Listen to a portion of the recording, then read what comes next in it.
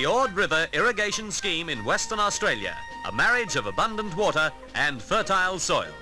Dams eventually will allow development of 170,000 acres of irrigated land. But already some land is under cultivation. 2 years ago, pioneer cotton farmers made profits in their first season, and the yields have increased ever since. Cotton growing is similar to fruit growing. The fruit from the plant is harvested while the plant is still alive and sometimes still growing. This machine can pick about an acre an hour. The seed cotton is emptied from the picking machine and then sucked into the gin. Inside the gin, the seed is removed and the remaining lint is pressed into bales, each weighing about 500 pounds. The seed itself is treated to remove the fuzz and then pressed for oil.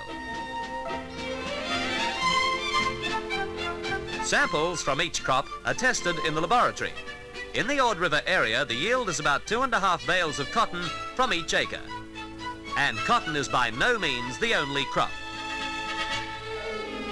Research has shown already that high yields of sugar can be obtained in the area.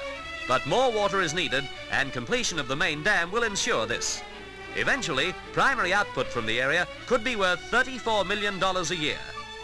The Ord River Scheme, harnessing a river to make the black soil plains blossom like a vast orchard.